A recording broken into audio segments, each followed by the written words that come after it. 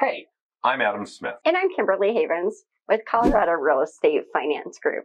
We are here to help you understand the reverse mortgage so that you or your loved ones can age in place. We've talked about who qualifies for reverse mortgages, how they're distributed, what repayment looks like, how they affect your heirs, and more. So if you've missed any of that, be sure to look back at our previous videos. You might remember that we mentioned it required a HUD-approved counseling session, and you might be wondering, what exactly does that mean? The primary purpose of these counseling sessions is to provide borrowers with unbiased information about reverse mortgages.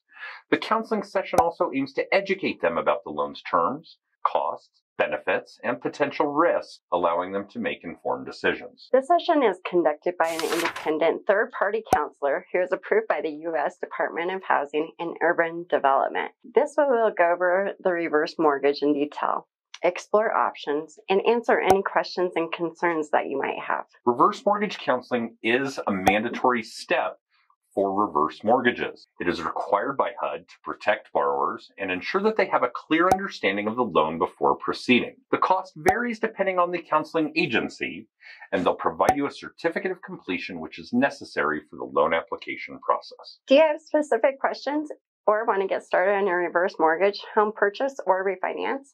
Call us at 303-770-2262 or text CORE to 63566. Follow us here and check back in the next week as we continue to simplify the reverse mortgage.